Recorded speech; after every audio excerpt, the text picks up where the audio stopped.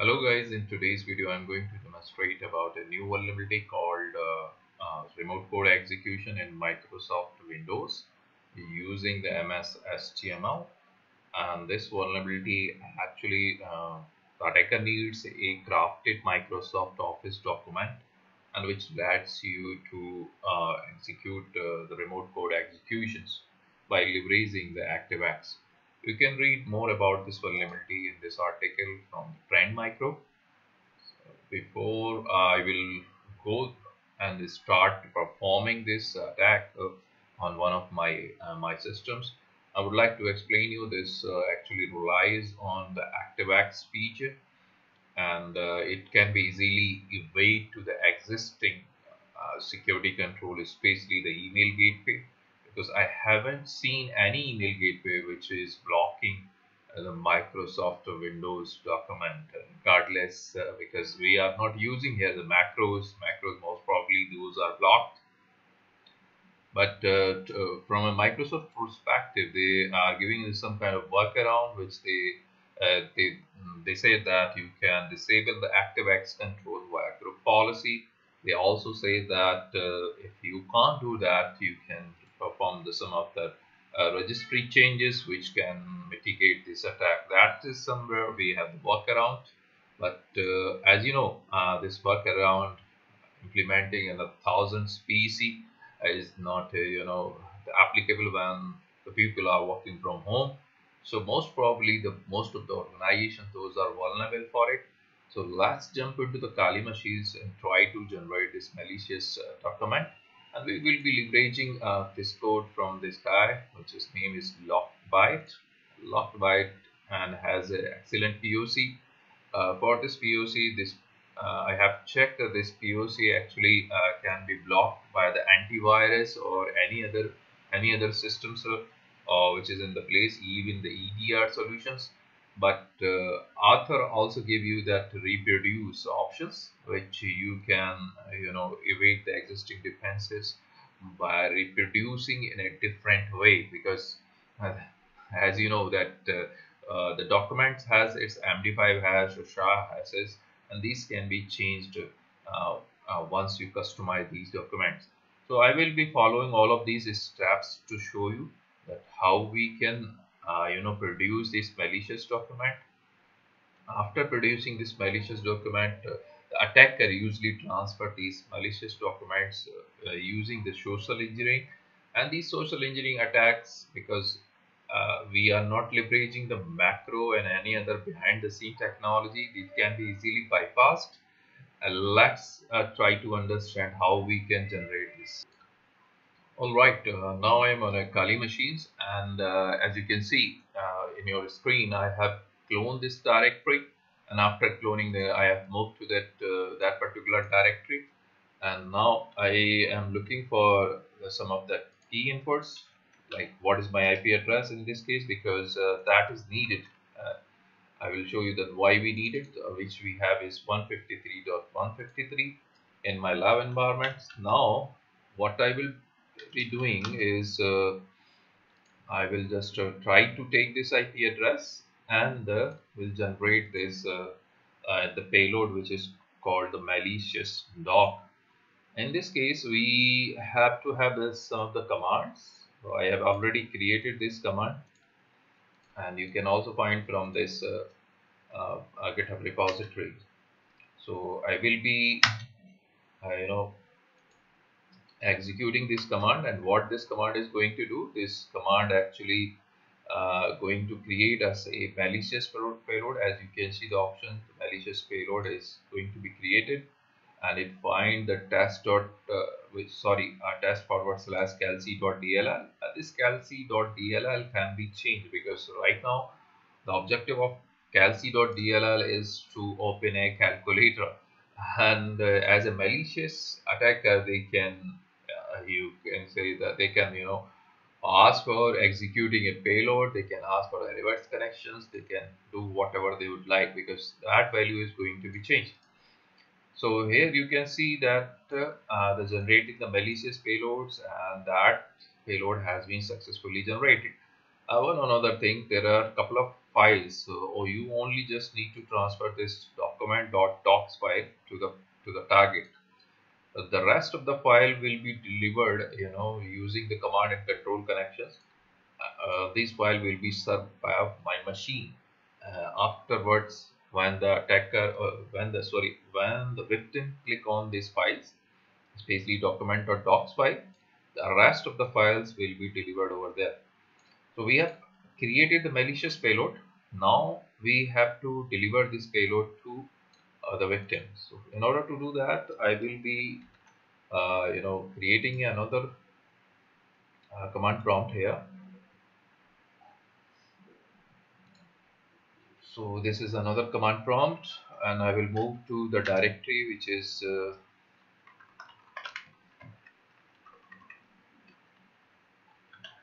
or I splitted the kernel. I am a little bit confused why my keyboard stopped working. So let me reconnect the keyboard. Yes, now it's working.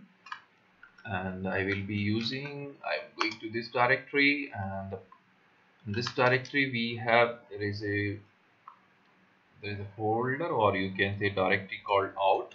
So I will be going to the out directory.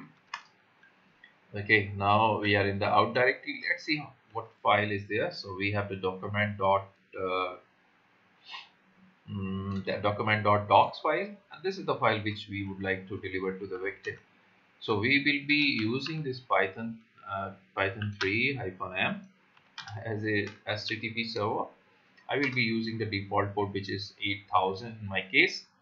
So this 8000 is there. So let's jump into the victim machine and try to download this document.docs file. So here is the victim machine in my case, and I will be logged into the victim using victim credentials. But in real life, as you know, all these attacks happens using the spear phishing. So attacker knows your email address. They can deliver this using the email, and once it is delivered to you, then it's very rare that you can inspect all of these phases, because attacker has already customized all the phases to evade the existing defenses. So here I will be going to download this file, which is using port number 8000. Here is the file. I have downloaded this file.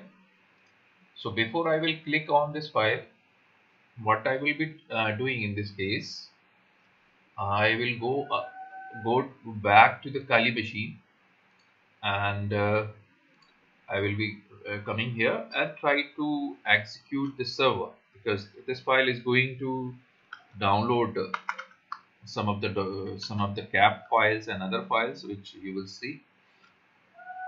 Python 3 and exploit.py, and then I will be using the host port number 80. This is the command. So this is another server. So what I will do, I will close this server, the down one, and I click exit.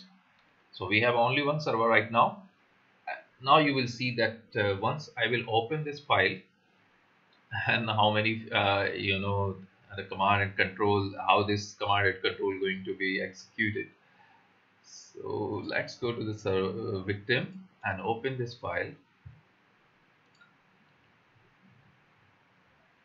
Okay, now it's opening in a protected view. This is one of the view which can still secure your end users, but unfortunately sometimes the end user try to see what is there in the picture.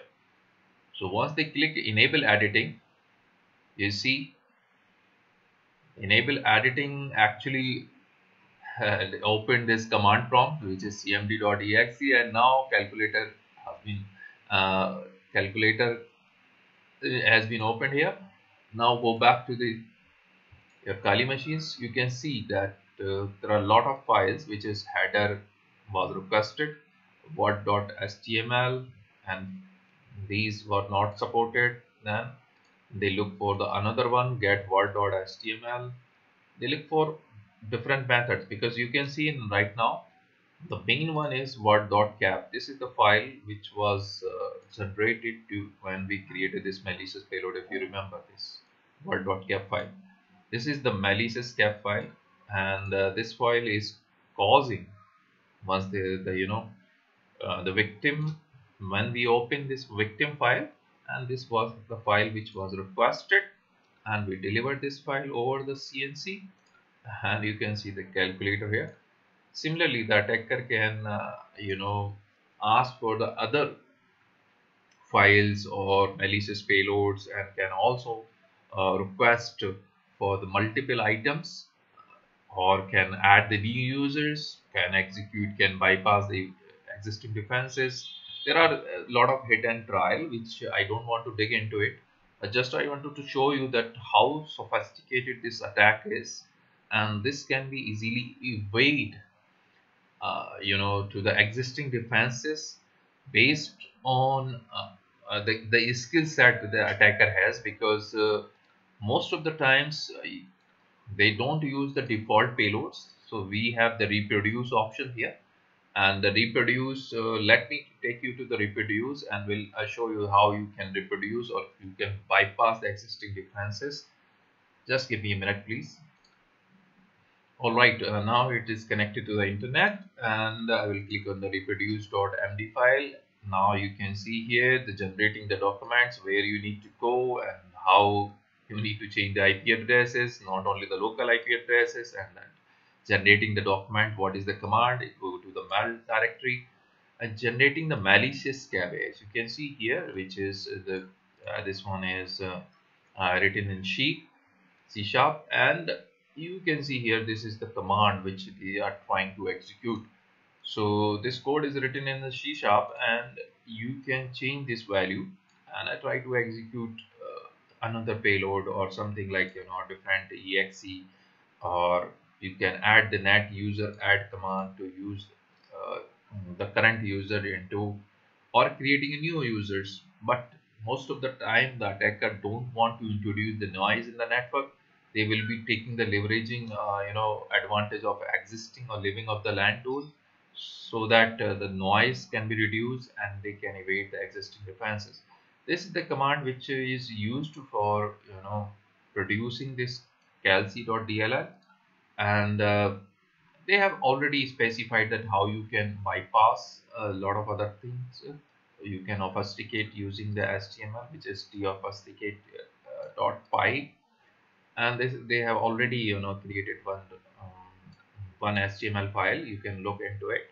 So here are the steps. If the new file, which is, you can say, the new cap file, you can evade using the defenses by calling the different exe, by adding the new users, by by bypassing the existing security controls if something is whitelisted. So there are a lot of options which you can take and take benefit it. But you need to understand that this is not a simple attack, and as this is taking the advantage of ActiveX, the Microsoft recommend that you should disable the ActiveX feature using the group policies, or even the registry. Here is that the group policy options. So to disable the ActiveX control by a group policy, you can see here. And also there is another option to disable the ActiveX initial system by a registry key. This is the second option. There is no patch available at this point of time when I am recording. So this is the two workaround. But think about where you have the thousands of systems and how you can manage all of them. And some of them are working from home, some of them in different locations. Not everywhere you can enforce your group policy. So that's it in this video. Hope you enjoyed. If it is, don't forget to like and subscribe to my channel and share this video with another group. But take care. We'll catch you in the next video. Thank you.